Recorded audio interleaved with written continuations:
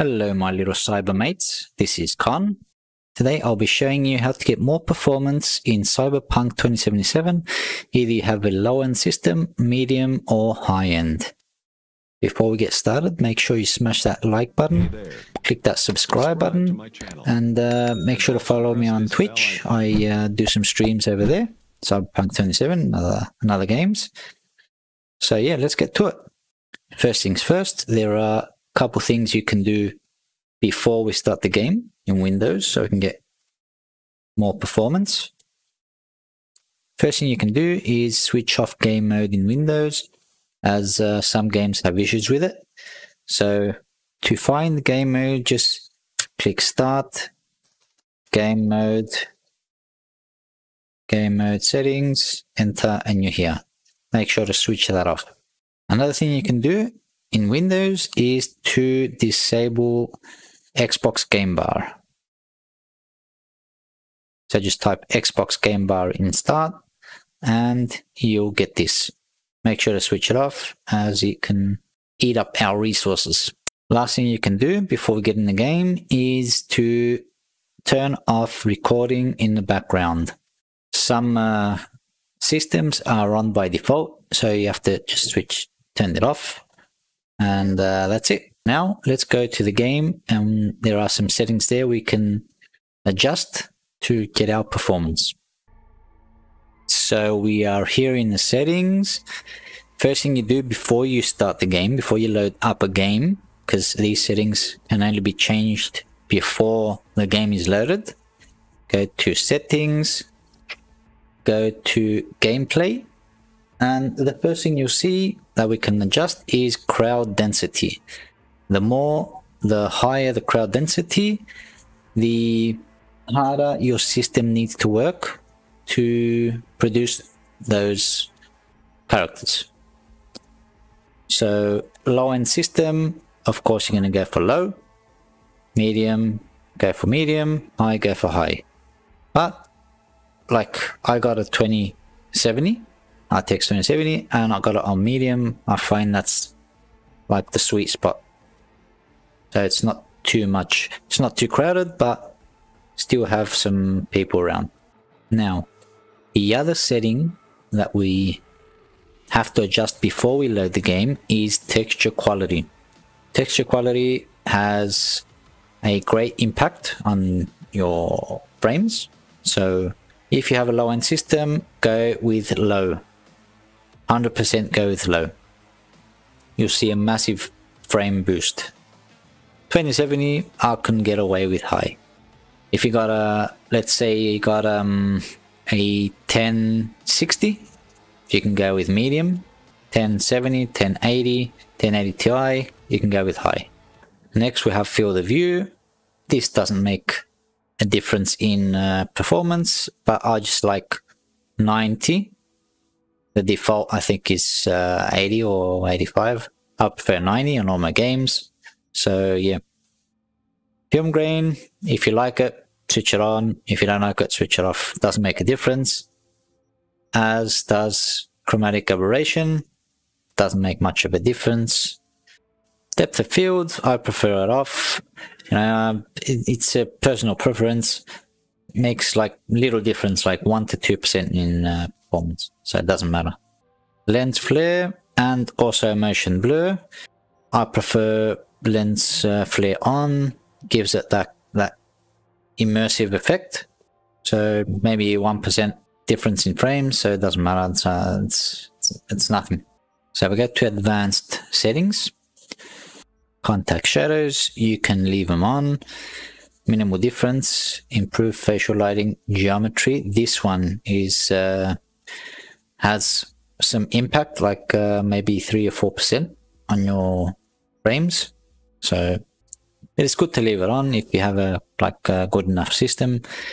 You'll see the difference in the character's faces. Anisotropy, you can leave this to 16.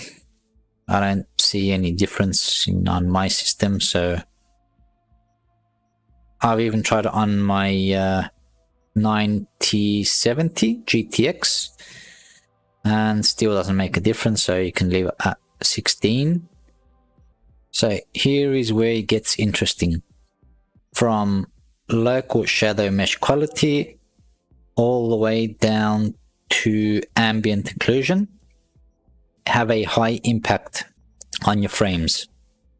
So my suggestion is, if you have a low-end system, you can go all the way low on all of these. Trust me, it doesn't make a lot of difference. Doesn't make a lot of difference. If you can get away with medium, you can leave the fog resolution to low. Also the cloud quality, you can leave it to, you can even leave it to off. So you never look up anyway, so it doesn't matter. Then we have ambient occlusion. This makes one hell of a difference in graphics. If you got a good graphics card, you can get away with high or even medium, but low-end graphics, just leave it off or low. Mirror quality, you can leave it to high because, well, you're not going to be looking in the mirror hell of a lot, so you can get away with it. Level of detail, this has a, I would say about 3 to 4 frames from low to high, so you can get away with high if you can. Now the fun stuff. If you have a RTX card, I would still suggest just leave ray tracing off and enable DLSS to quality. This will get you a massive FPS boost, like massive. I'm telling you, about like 40 frames. So trust me, you would want this on to quality. Don't go to performance. Don't set it to performance. Don't set it to ultra performance, because the quality will be shit. So trust me, don't go below quality. The only reason you would want to go balanced if you're on 1440p or 4K. That's the only reason, because it scales. It takes, let's say you got on 1440p, quality setting, balance setting will be rendered at 1080p and upscale to 1440. If you really want ray tracing on, try not to go crazy on your settings. My suggestion, medium settings. Let's say you got a 2060 RTX, go to medium settings, lighting, and if you were to switch off one of these settings, or if you were to leave on one of these settings, I would go with reflections.